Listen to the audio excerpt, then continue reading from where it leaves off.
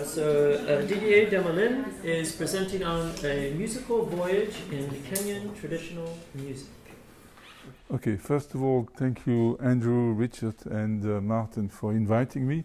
So when Martin invited me to participate to this workshop, he said to me, "You should talk about music," and that made me come back 30 years ago. So I'm sorry, but I haven't been in the area very recently. But I'm going to talk about traditional music of Kenya, and the reason why I'm going to talk about that is that because I think there's a lot of discussion these days about endangered languages, but nobody talks about endangered traditional music, and I think it's even probably more a threat than languages. And probably one of the main forces against traditional music is what we call world music, that is virtually destroying all areas of traditional music. But we can talk about that later. So I'm going to talk about Luo, Gusii, and Kuria music, and I will say a little word about music from the East later on. So one of the main instruments that you find in this area is the lyre, that's called nyatiti or tum. It depends of the places and the people that you meet. But that's a very interesting instrument that I think that goes far beyond folkloric music or just traditional music. There's real scholar music behind it. And some of the points that I want to emphasize, I don't want to go into formal analysis of traditional music, because I think musicologists can be as boring or even more boring than linguists when they start to discuss about formal things. But I think that, just as a reminder, Hugh Tracy, who made one of the best survey ever of traditional music of Africa, went to work among the Luo and the Kipsigis in the 1950s, and the work is extremely valuable. So I've been able to compare 30 years after what he has done, and very recently some people showed me things that shows that there's a continuity in this traditional music that remains quite stable in this culture. So one of the formal things that's extremely interesting to study is scales. Scales, you find pentatonic scales of various kinds of this area, and you also find tetratonic scales. I will show you examples of that in a few seconds. But that is extremely interesting because scales define cultural areas in terms of music, and a scale is a bit like a kind of phonological system for music, if you want. And that is a very important thing to study, and you find almost no reference to that. It's a bit like if you describe a language and you say, well, let's leave phonology aside, that's not that important. Phonologists and phoneticians are annoying people, so we just stay with the syntax. It's a bit like the same kind of thing for music. So pentatonic scales are often made of the combination of two tetratonic scales, and I will show you that that's why the nyatiti is extremely interesting to look at for that. So the question is cultural areas, contact changes. Traditional music is a very stable thing. So if you have novelties, what happens is usually it's superimposed on a traditional basis. And even in contact areas, the traditional basis remain quite stable, and you have additions, but that's one of the interesting features about music. So for example, I didn't want to put all musical scales in a sophisticated way. I just wrote the notes above. The first line always shows the left hand of the musician, and the second line the right hand, and the underlined thing the scale. Okay, so you have a pentatonic scale here, and the musicians, they usually play, they have left and right hand, and the left and the right hand, these instruments, have 8 strings, 4 for the left hand and for the right hand. And there is always one note in common between the two hands. So you have the F sharp above and the F sharp below. These are shared. I mean, these are 2 different strings that are tuned exactly in the same way. That makes the difference between the two. So that's why you have 2 superimposed tetratonic scales, and that's what makes a pentatonic scale. So in terms of the evolution of musical system, it's very interesting because tetratonic is supposed to be all the then pentatonic scales in the story of music. But by combining two tetronic scales, you can make a pentatonic scale. So that's a possible explanation for the emergence of pentatonism in this part of Africa. I don't have any definitive answer for that. So if you just want to listen, I've put a few examples of just about 1 minute. So, okay, should come. Just one musician. Just over there. It's not about. Okay. So,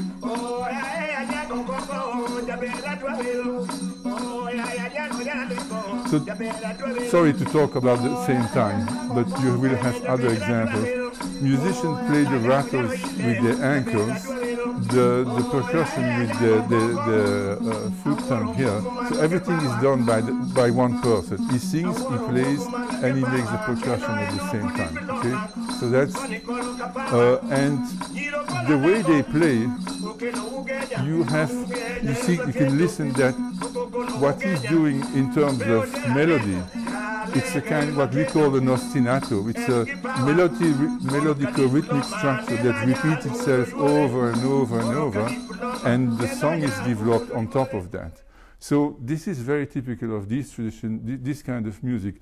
You have instrumental intermediates, if you want, and while the guy is singing, he's usually basing himself on an ostinato. An ostinato is just this kind of melodic rhythmic structure that changes over the time. You have more sophisticated musicians. Here is one. It's just to show you another type of scale that we've been finding. Again, you have a pentatonic scale of a kind. So they're slightly different from one from the other, but they are almost the same. And that is also something that we have to explain, and that has been almost not studied at all in the story of this music. So studying traditional music, we should start by the beginning, understanding the scales, understanding how they were made, and how are they basing themselves, and why are they used in some cases and why not in other cases. So you have here one of the, it was in my opinion, one of the best Lua musicians that I met in the area of Kisumu in Kenya, Lucas Wamia, who has a very interesting musical style instrumentally, and usually is accompanied by other singers. And there is this kind of vocal style that you find, that we've been talking with Richard and Andrew earlier on, this kind of throat singing that's accompanying the music. Maybe there's a little part of that thing. So I'm going to give you 1 minute, and I will shut up when he's playing now. So that should work now.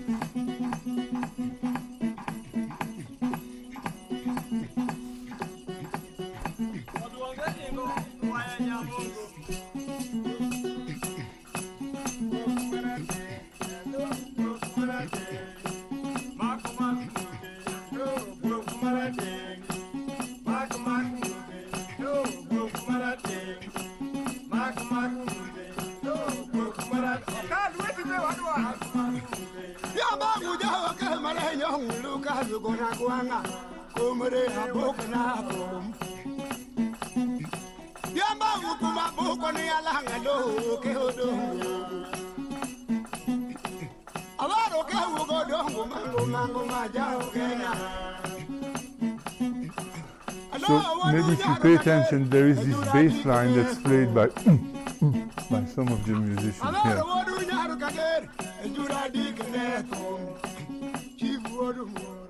So there is a whole bass line that is developed by a kind of throat noise that's made by one of the person that's accompanying the musician. And it's only one person who does that. So probably, since I'm going to give the recordings to Richard and Andrew, you probably retrieve that later on. Just by the way, this little opening here is the musician put all this percussion stuff inside the box when he stops playing. So that's just, some people ask that. The last example from Luo is one very famous musician among the Luo in the area of Kisumu too, Dawidi Owiti, was a blind musician who had a very interesting musical style. His instrument was a bit larger than the other one, so the tune was a bit lower. And he had a way to organize the strings that made them the sound very much softer. So you can work on the timbre instrument. So any kind of any musician in the Luo area, you don't have to show the photo. You give the tuning of one instrument to some Luo people, and they will tell you, this is Dawidi Owiti, this is Lucas Wamia, because the timbre of the instrument is really one of the interesting features. And that is something that it's also virtually not explored at all. The timbre of instruments. If you play a violin in Europe, even if you play a Stradivarius, most people will just say it's a violin. I'm sorry, but most people will not make the difference between a Stradivarius and another instrument. But in traditional music of Africa, for likembe, mbira, lyre, and other instruments, local people will immediately tell you that is this guy, because there is a kind of color or flavor of the way he's tuning his instrument that makes it immediately recognizable. And that's also something that has been not studied at all. So just 1 minute of look at Dawidi Owiti, and then we move to something else.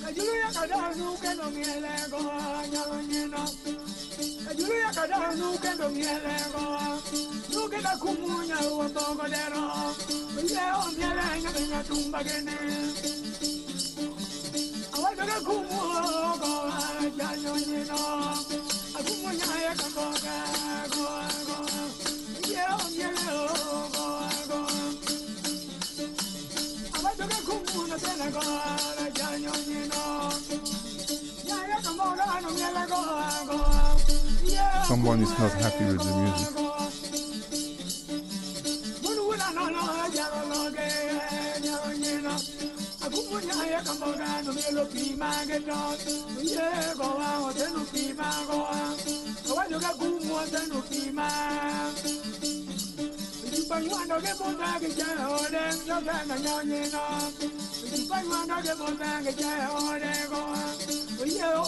So there's sorry to speak now, but there is a huge repertory of these musics in East Africa, and if you want to hear that, it's not accessible to outsiders. I mean, local people, of course, they have access to their own music, but I think it's not diffused at all, and I think it's a shame, because I think it's very important. It's extremely interesting music. And most outsiders, when they consider this kind of music, they consider it as a kind of folklore. And I think that there are indeed, let's think of the kind of folkloric music, but there are also kind of a scholar tradition in the noble sense of the term. And most people cannot make the difference between the two kind of things. And so this is because it's not studied, and we still have a lot to do on that. So another thing of instrument that's very common in the area, that's a one-string fiddle. And so I've worked for some time with this guy that was called Charlie Omondi. And Charlie Omondi said to me, I'm playing traditional music, but I want to do that in a modern way. So he had made a small band, and he was playing in bars and to attend some feast. So you have tuned drums, a one-string fiddle, and then you have rattles and kind of things accompanying him. It's just feast music, so here it is. And that is also one of the interesting of traditional music. You can evolve in modern things with traditional instruments. You're not stuck on tradition.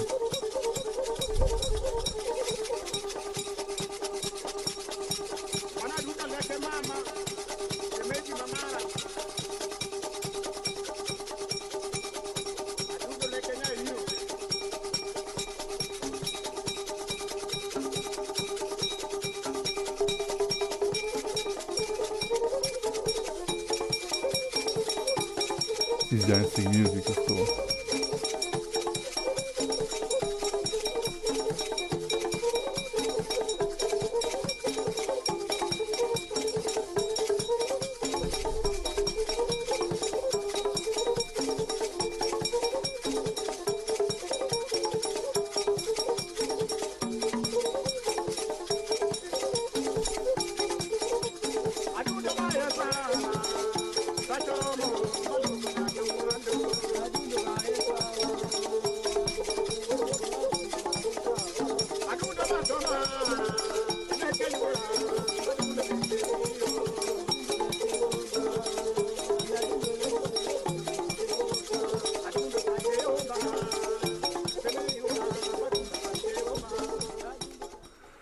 So this is one of the interesting features of when you meet young guys.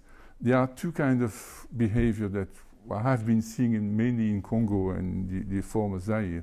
Young people ashamed of their traditional music because I think they have made ashamed of their own tradition, or young guys who say, well, we can do modern music with traditional instruments.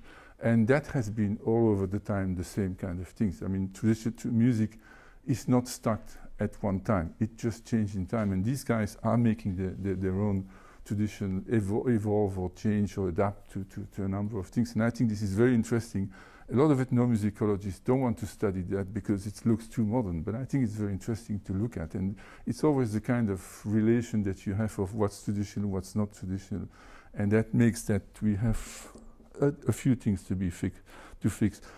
So the other group that I've been studying at that time were Kuria people. And Kuria people, very surprisingly, is a small group. You all know that probably better than me. But they have an incredibly diverse instrumentarium. That's where I found the most diverse use of musical instruments. So they have also this kind of one-string fiddles. You have these huge rattles that is very, very common among the Kuria.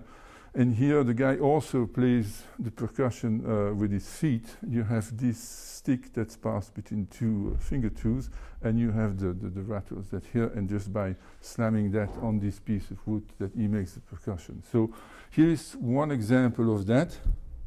I think it's better to hear music than me.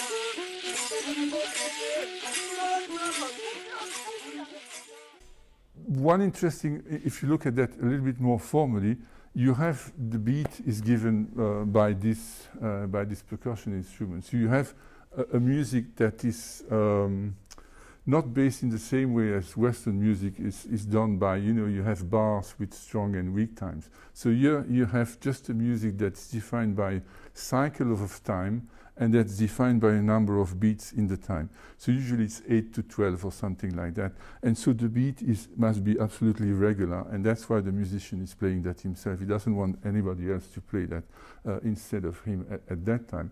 And the whole construction of rhythmic construction is based on this pulsation that must be extremely rigid. And then you can do a lot of things. But it's a very different way of looking at music. The rhythmic patterns are not built at all in the same way as Western music.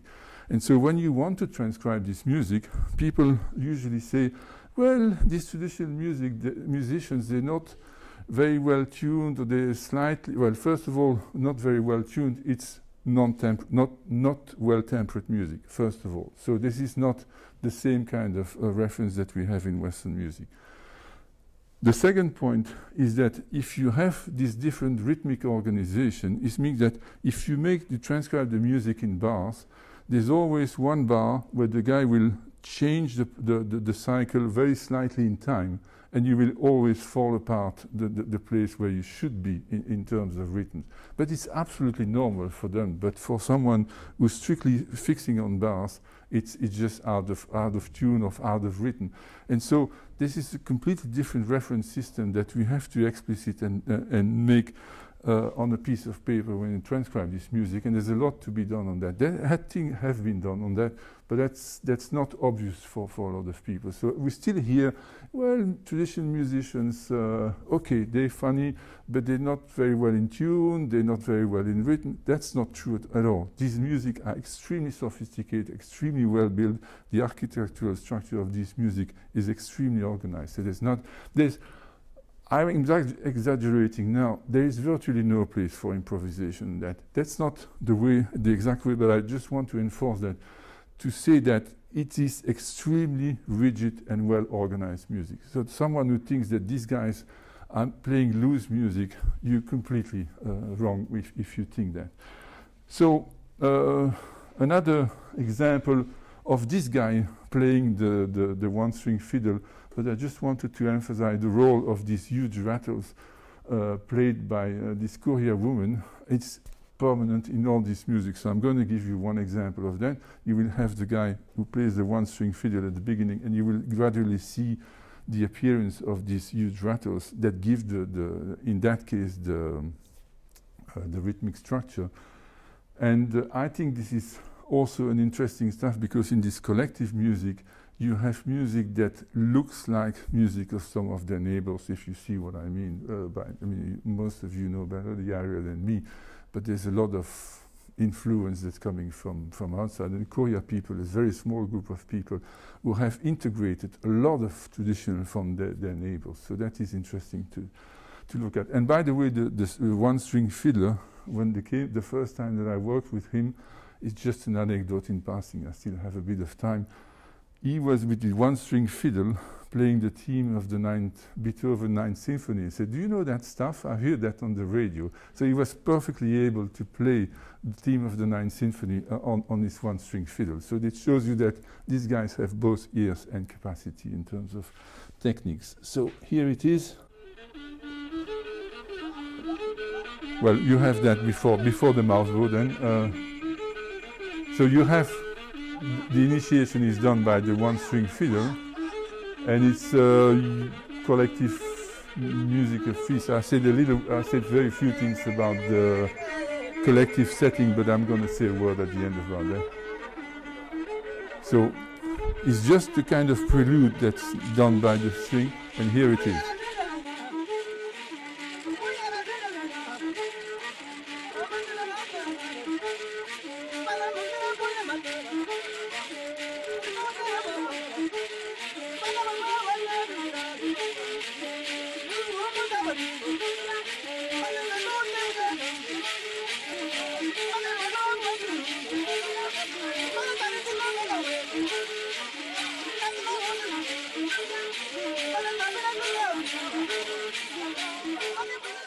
Well, at the time that the rattles come in, if you just put your hand like that, you will see that at the beginning of each initiation of the one-string fiddle, you ride on time. So, I mean, it is aligning himself on the rattles and not the contrary. So that is very interesting to look at. Mouse bow. This is the mouse bow of the Kuria. That is, I've never seen. Mouse bow is very common in Africa, but I've never seen that one. Again, the guy is playing the rhythm by himself. You have a small rattle in his hand now. He's hitting the string with his hand where he has the rattle, and the bow is put against the hard palate inside his mouth. So I've never seen that before. So the Kuria people is very common among them, but it's one way to play the mouse bow. So it gives you this. Sorry, I didn't know what.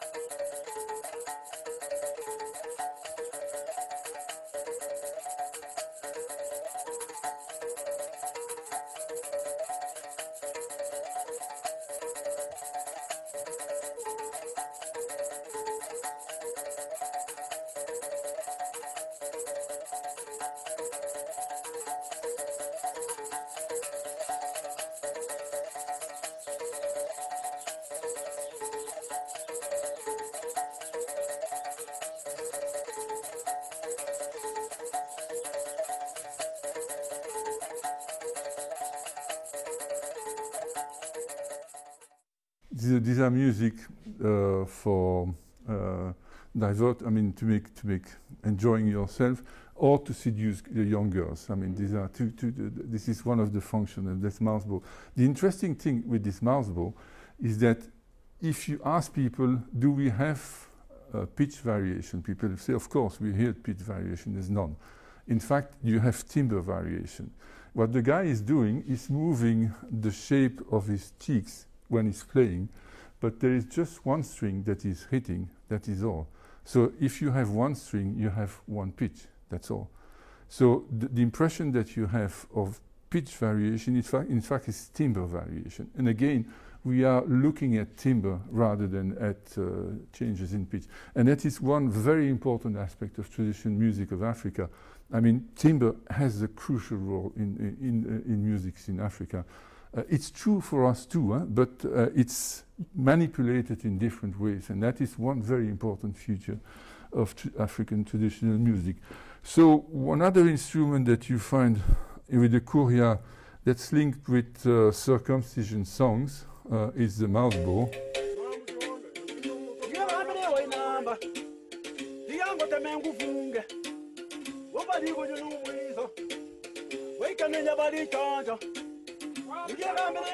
It was the Kuria chief, that's why he's so well dressed. He wanted to be nice for them.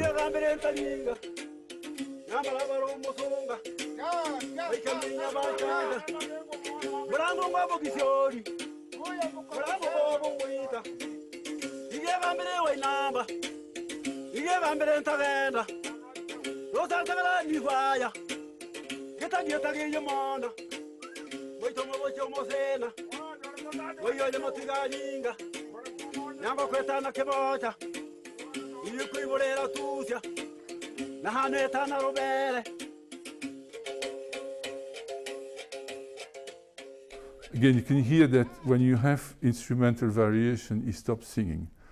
So that is very common in the music. And if you have the song phrases, it's usually a few syllables based on three rhythmical structures. So everything is planned, organized, and framed in these things too. So this is another thing of the Kuria. So here is one instrument that we found among the Luo. Among the Kuria it's called iritungu. The name of the instrument is played in the same way, but they have they had very strange tuning for me, and eventually after long transcription studies, I think they are playing on tetrachords, not on pentatonic scale in that case. I will give you that to hear in a second. So the lyre is used in two contexts: for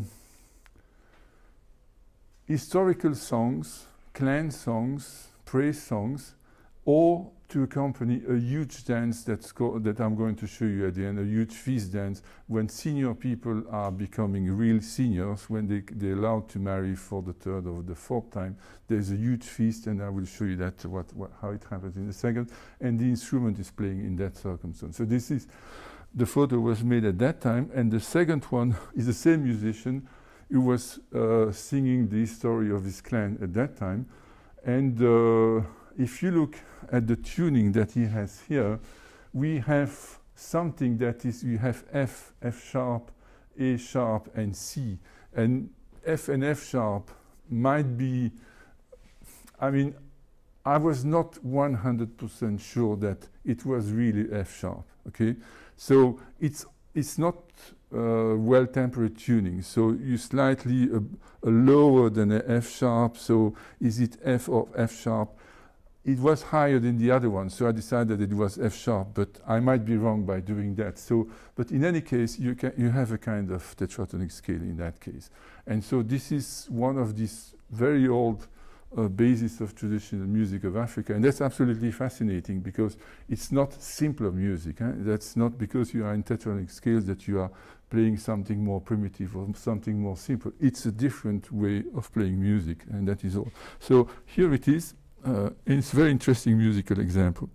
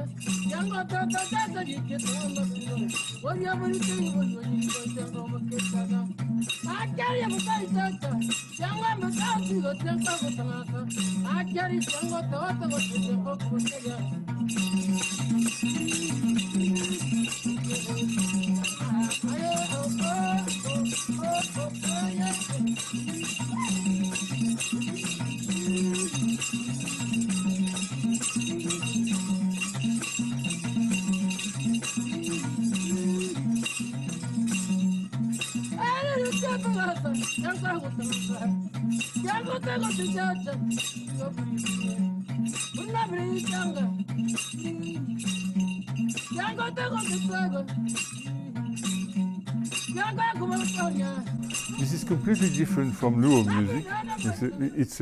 It's another musical world. And some people who know blues quite well say, well, sometimes we have this kind of things that blues flavor coming out from that. It's just the flavor. I mean, I don't want to make a link between the two things, but it is very interesting to hear because you are two neighboring cultures and you have, you know, different ways of different musical patterns, using the same instruments, using slightly different scales, and you have, I mean, what we just heard. So there is another instrument, but I'm not going to give you that to hear, that probably some of you know also from the lake area. This is a cite. In Rwanda, Angola, you have this cite that is on a large piece of wood. This one has a resonator. It's exactly the same principle as the inanga that you find in Rwanda. The other thing that we're still among the Kuria. Kuria, it's incredible for the instrumental diversity, is traverse flute. They have an incredible repertoire of that too. This is one musician, here is a second musician. One is right-handed and the other one is left-handed, as you can see. And I'm going to give you that one, which is a very particular guy, who is also playing everything at the same time. He's singing, playing the flute, not at the same time, of course, and he's playing the percussion himself. So he has around the lower part of his legs is cans full of stones and screws and things like that. So I think it's the physical performance of this guy is absolutely incredible. But that's sometimes he plays alone and sometimes he plays in large musical feasts because it really sounds quite strongly. So I just wanted to give that to hear. And this is part of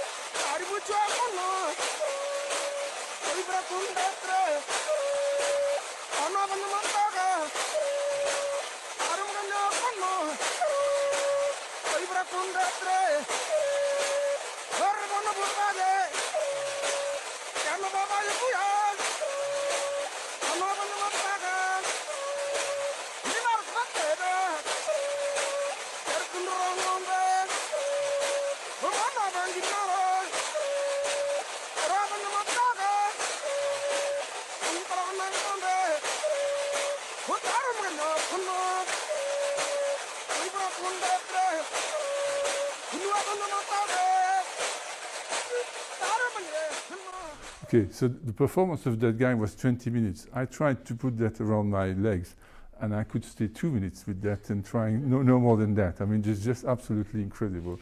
But look at the musical scale here. You have a pentatonic scale in that case, a nice, beautiful pentatonic scale. So, I mean, we're not string instruments anymore. So we just on one simple instrument. So there are a lot of things to understand on that. Why do we have pentatonic scale with wind instruments? All the wind instruments that I've been studying, but one have pentatonic scales. And the string instruments, you have this pentatonic scale, tetratonic scale, or combination of two tetratonic scales that making a pentatonic scale. So there's a lot of things to understand on the way this musical universe is structured. So the other thing I mean, there's probably a couple of other examples from Kuria. Here is an interesting little example that we can call either a whistle or an ocarina that's played by one woman here, and it's usually used to make children sleep.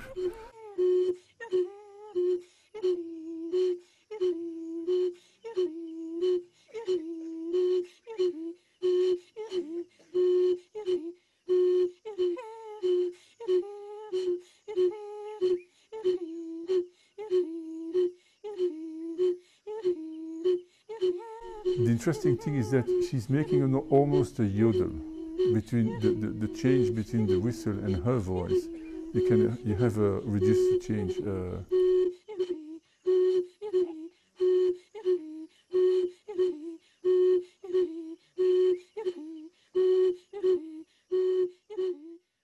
When I mentioned that to her, that she was, you know, when you make a yodel, you go from chest voice to head voice. And so the chest voice would have been here the whistle, and the head voice the voice of the woman. And so she was alternating between the two things. And when I mentioned that to her, she said to me, yeah, I took that from the go-go people, because she had been in contact with some go-go guys, and it was apparently an innovation done by her. Other people mentioned that to me, so you should go and see that woman. She's doing something very interesting with that instrument. And this almost yodeling style is something that you find in vocal polyphonies, that you found among the go-go who are living much more much in the south of this area. But that's an interesting, again, an interesting thing is that if you put people like that, I mean, traditions are not stuck. Usually you have someone marrying someone other that brings part of a musical tradition, and that's what happened in that area. That was the way the contact was made, and so some innovation can propagate in that way, but again, we don't know almost nothing about that. So the last example from Kuria is the following. So you have this huge dance that's done when a man becomes a senior. So you have women, men singing together. They're accompanied by various kind of musical instruments, lyre, flute, rattles, and almost everything. And you have the men are dancing on, how do you call that thing that you have in Holland, in wood? I forgot that. Sabot in French. Klomp. Klomp, okay.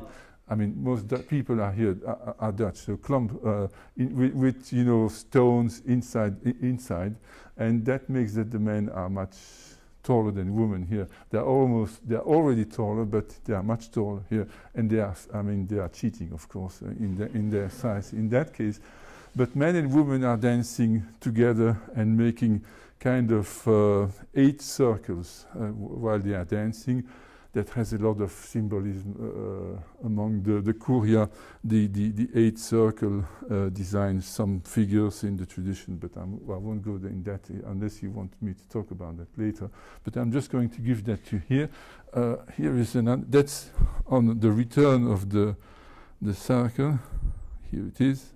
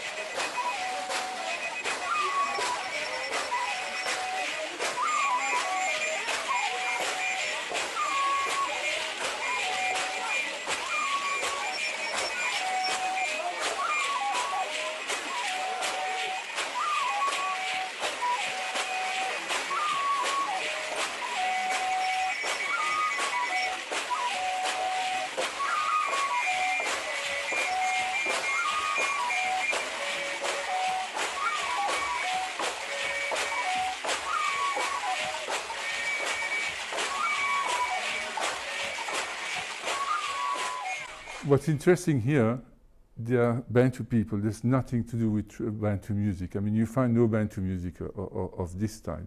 I mean, it has clearly been influenced by various other things. The dancing style is more like Nilotic people, you know, moving upwards on their tiptoes. Women raising their hands in this way. I mean, this has nothing to do with Bantu, but it's Bantu music. So the Kuria have integrated a lot of things from their neighbors, and that makes the Kuria music particularly interesting to study.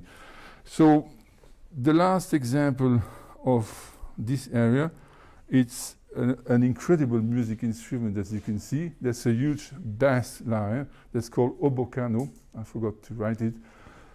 That's called obokano. That's music played at 2 times of the year during harvest feast or during some clan singing for the clan history. That at a particular time of the year. But that instrument, as you can see, is particularly big, and I will show you. Probably it's going to be visible on the other photo here. So you have the tuning of the instrument here. The instrument is, if you put it, it's probably as tall as I am. It's a huge instrument.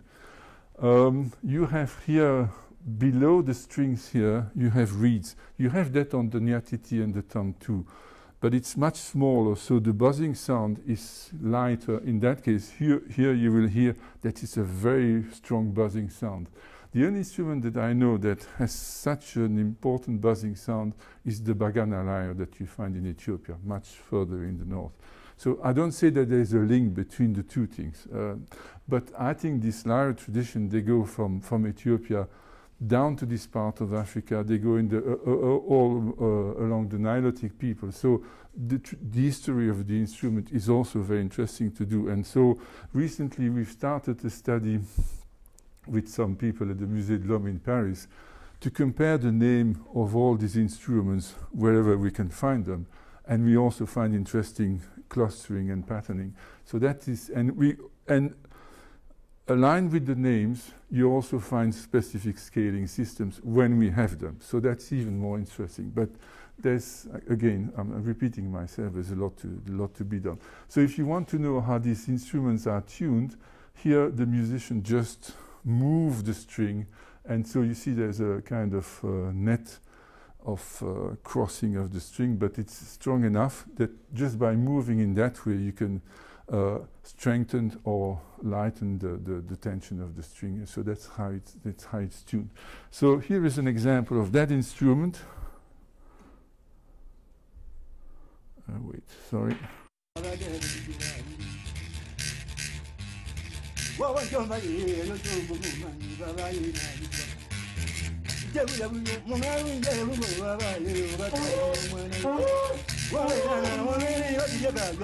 That was during a harvest feast.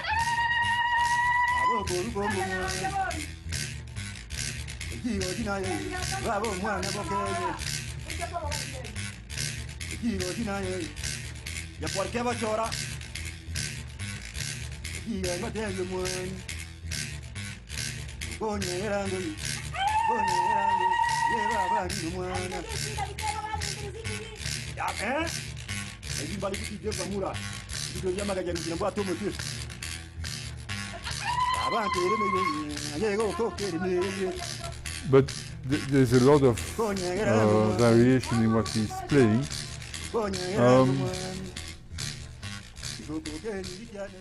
Well, this concludes this part on music instrument of Luo, Gusii and Kuria, but I have, as you've seen, I just showed you instrumental music traditions. I haven't shown anything about vocal styles, and there's still one mystery to be solved is what can we say about musical scales when you sing, and what the musicals say what they play. But people say, well, that should be the same. I'm not too sure about that, and it's more difficult to study musical scales by ear. So you have a lot of there's a lot of transcription work to be done in that case.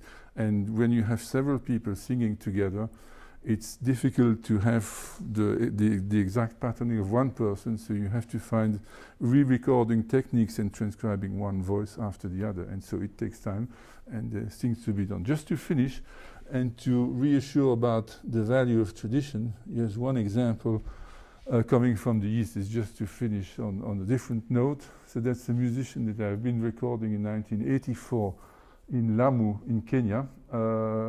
That's interesting about contact and tradition. The texts are sung in Swahili. These are Tarabu. Jan Knappart has done a huge work on publication on Tarabu texts and songs. If anybody is interested to study that, I have the whole repertory of Mohamed Famau that waits to be studied. I always thought that I would do it, and I will probably never do it. So anybody who wants to have that, I will give you gladly the material to study. I mean, it's written in Swahili, translated, but there's kind of study to be done on that stuff. So the instrument is here. You have an harmonium here. You have bongo and you have tabla. So the interesting thing is that you have sung in Swahili. You have all the instruments are not from African origin. These instruments come here from India and Pakistan. It's used in the Qawwali music. That's the sacred music that you have in Pakistan and India.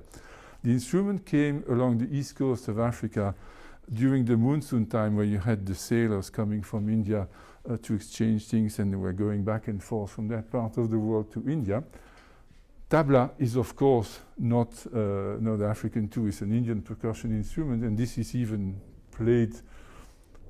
Let's leave it for Africa. Some people want that to be South American, but I don't think it is. I think it's in origin in Africa.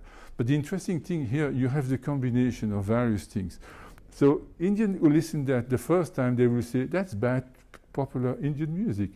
And they say, well, in fact, it's not bad, but it sounds different. I mean, in which language are they singing? So we say that's African. They say, okay, that's okay. We don't understand nothing about that, so that's okay for them. So, but the interesting thing here, you have a whole tradition of music that came without the influence of world music, and it had time to intertwine and develop and gave something very, very interesting. So that's the last thing that I'm going to give you to hear. Here it is, 1 minute of Mohamed Famau group. So this is the instrument that you have here.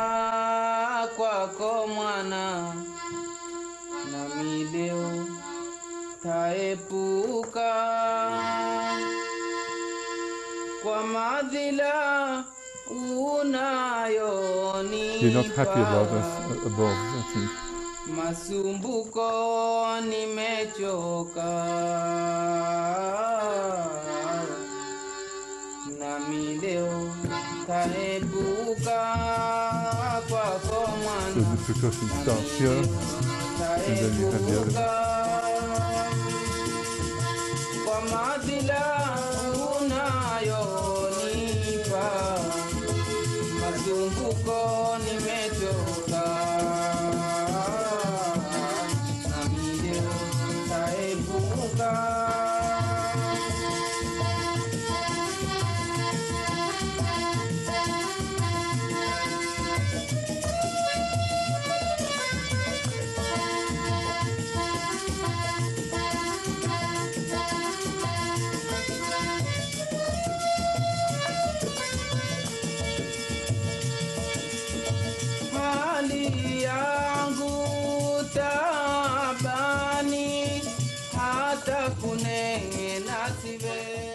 So just one very sample of Tarabu music. It was very interesting and very nice music, of course. So that was what I wanted to show you. It was just a musical flavor of this part of Africa, just to answer to the nice invitation that I had.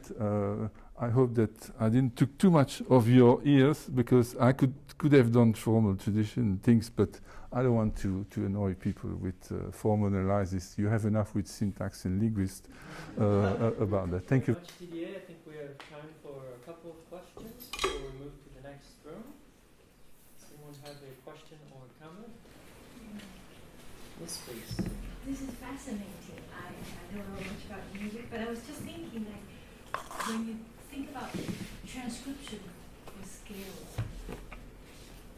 is there objective criteria, or it's really from the perception?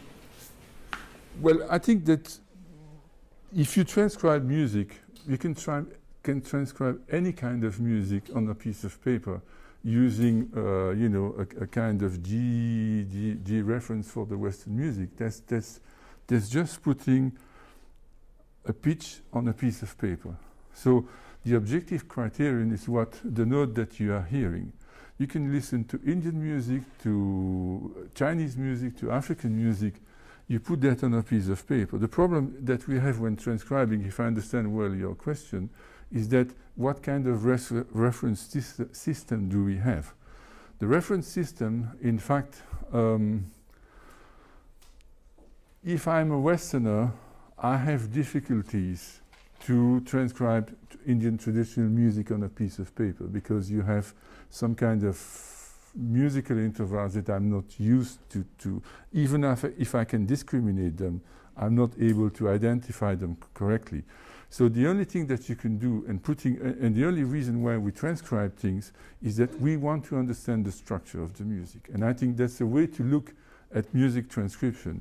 We don't want to transcribe something that we will repeat by putting a music score in front of someone and say, now you're going to play this, as we do in written musical traditions.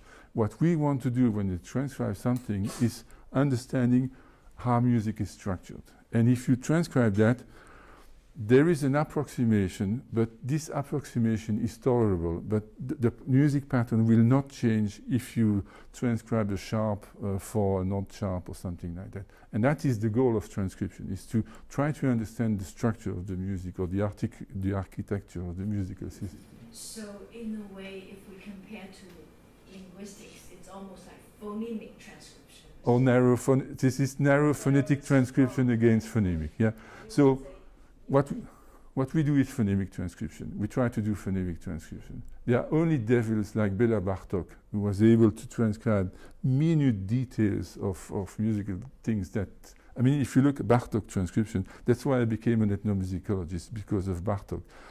Years after, I went through his musical transcription of Hungarian and Romanian music. Sometimes I feel deaf when I hear what he has done, because this guy was really able to transcribe minute details. And by, repeating the things, you say, okay, I got it now, why not? But the thing is that I was transcribing that to preserve the music.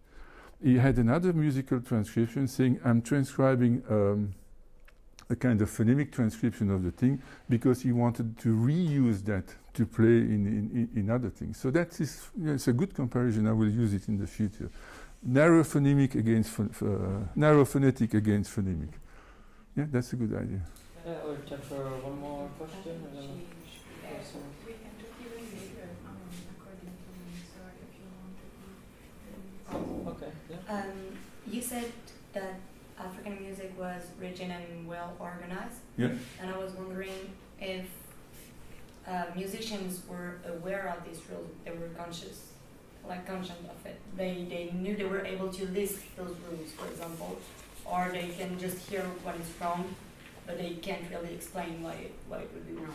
I can answer for Congolese music, not for Kenyan music, because I didn't make the questions with these guys, but I'm pretty sure that the answers are almost the same.